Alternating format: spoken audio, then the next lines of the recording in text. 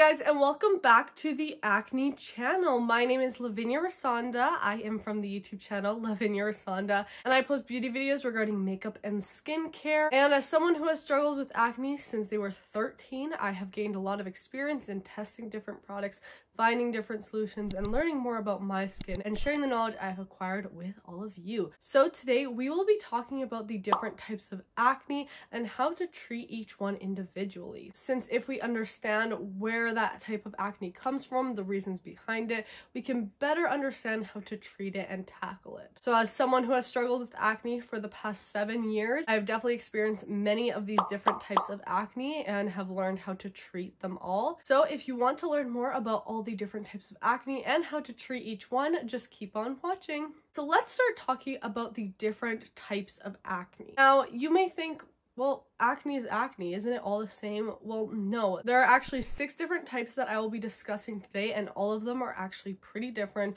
They root from different issues, and there's different ways to treat each one. By first discussing the different types, it will make it a lot simpler to then discuss the different treatments, and it will make it easier for you to understand the type of acne you have and how to go about it. So first off, I'm going to be breaking down the types of acne into 2 categories: inflammatory and non-inflammatory. These are really just the big umbrella terms just to kind of give us some way to categorize the different types. So let's start with non-inflammatory, as they're typically more common, easier to treat, and not as serious in general. So first off, blackheads. If you don't know, blackheads are basically a clogged pore that is either clogged by dirt, oil, excess sebum, and the reason it is black is because the tip of the blackhead oxidizes, giving it that black color. Blackheads tend to be very common in teens and adults, really at any age, and I see them usually in the T-zone, but they can be treated. Products with ingredients such as salicylic acid or benzoyl peroxide will probably be your best friend if you're struggling with blackheads. These are my top recommendations for ingredients, as these ingredients can go deep within the pore, really exfoliate everything out, and clean away that blackhead. You can find a bunch of products with salicylic acid and benzoyl peroxide over the counter, and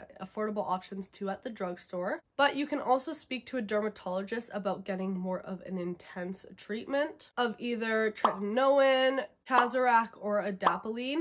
These are basically just higher grade ingredients that you can't find over the counter and can maybe combat your blackheads more, but of course speak to your dermatologist about that. My biggest tip though is to make sure that you are not squeezing at your blackheads or trying to extract them yourself. Although it can be very satisfying, I know we've all watched the videos of blackhead extractions and people, you know, either using their fingers or little tools. I would highly recommend not doing these extractions at home, or at least trying to withstand from doing this as much as you can. Whether it's with a pore strip or doing extractions with a tool or your hands, all of it can be very damaging to the skin, and this is only a temporary solution as they will come back. This can also lead to scarring and breaking of the skin, especially if you are not using their tools properly or if you are not sanitizing them right. Therefore, with all that said, I would leave it to the professionals. If you choose to get extractions done, make sure you're going to see an esthetician or dermatologist who knows what they're doing and will make sure that everything is in control and that you don't get a further infection, scarring, or worsening and breaking the skin. The next type of acne we will be talking about is also a non-inflammatory type, and these are whiteheads. Similar to blackheads, but also different. This is still a clogged pore full of oil, sebum, all of that, but here we have a thin layer of skin covering the head of the comedone. So it's not open, it is closed by this layer of skin. Whiteheads can sometimes be confused for papules or pustules, but these are a little bit different. Whiteheads are not painful and they are not inflamed. That's usually the biggest indicator that it is a whitehead. And these are simply caused by the pore getting clogged, either from cosmetics, skincare products, but they can also be due to genetics or stress, changes in your sleep schedule, or what you're eating. For whiteheads, I also recommend ingredients such as salicylic acid, benzoyl peroxide. Tea tree oil is another great one. I love any skincare product that has a tea tree extract in it. Retinoids also work really well. If you find a product with a bit of retinol in it, this will usually work to combat those whiteheads. And of course, for a more intense treatment, always see your dermatologist for a prescription. Moving on to the inflammatory types of acne. Now these, you know, as the name suggests, they are inflamed, they are usually bigger or they tend to hurt more, and overall they are more difficult to treat. First off, we have nodules. If you think of like solid hard lesions that are filled with pus,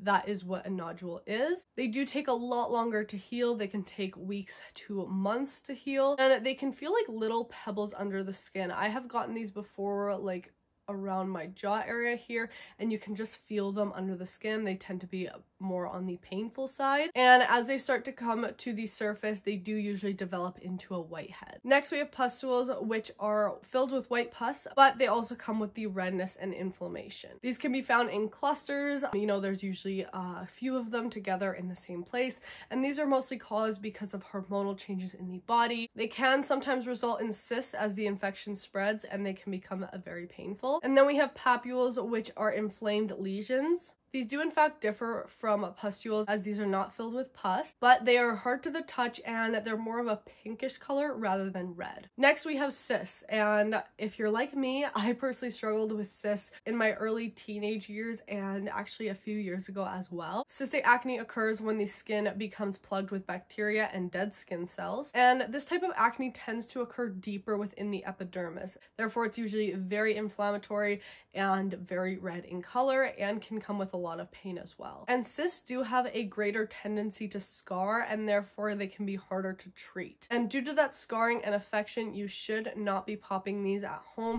I mean, you shouldn't be popping any pimple at home, but especially with a cyst, since it is deeper within the epidermis, if you do end up popping it, you will just be getting the top pus out, and there's still a lot of the sac left within the skin, and that can just spread, cause scarring, and really worsen the whole situation. And oftentimes another cyst can pop up right beside the one you just attempted to get rid of. So overall, I highly recommend not touching your cysts. Do not try to pop them up, please, please, please.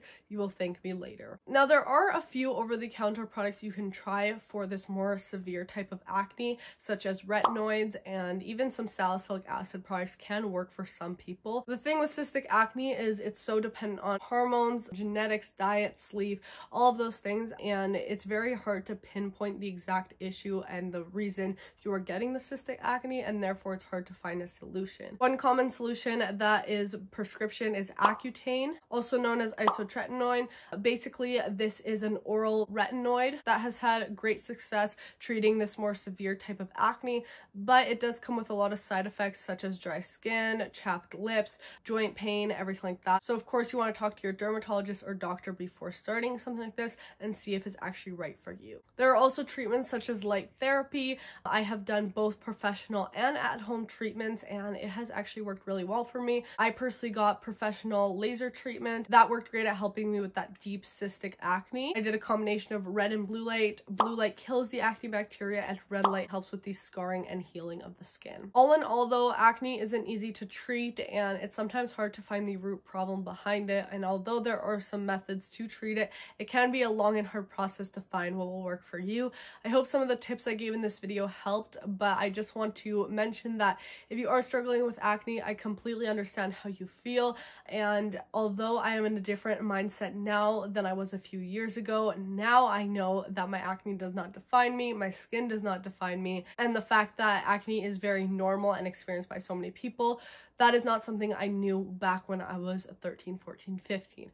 Back then, I definitely thought I was like the only person going through this, that I would never find a solution, and I really felt like my acne controlled my life. So although it took me a really long time to realize that, I hope that you know and you remember that you are beautiful with or without acne, and that your acne does not define you in any way, shape, or form. Before I close off this video, I do want to talk about one last type of acne that's not actually acne but can actually be mistaken for acne a lot of times, and that is fungal acne, which is not actually acne. So basically, fungal acne, if you feel like you have it, you usually know if none of those other salicylic acid, benzoyl peroxide, retinoids are working for you. It's not going to be like a hard, large cyst. It's more on the surface. You definitely want to be discussing this with your dermatologist if you think you have fungal acne. And basically, it's caused by an overgrowth of yeast on the skin and within the hair follicles. So basically, to get rid of this issue, you would have to use an antifungal product. And there you have it. That's all the different types of acne and how to treat each one. I really really hope you found this video helpful, and if you did, please give it a thumbs up. Don't forget to subscribe to the Acne channel, and also go ahead and turn on our post notifications so you don't miss out on any future upload. If you want to see more of me, you can find me at Lavinia Rusanda on YouTube, TikTok, and Instagram. I would love to see you there. But anyways, I hope you're having a fantastic day or night whenever you're watching, and we'll see you in the next one. Bye!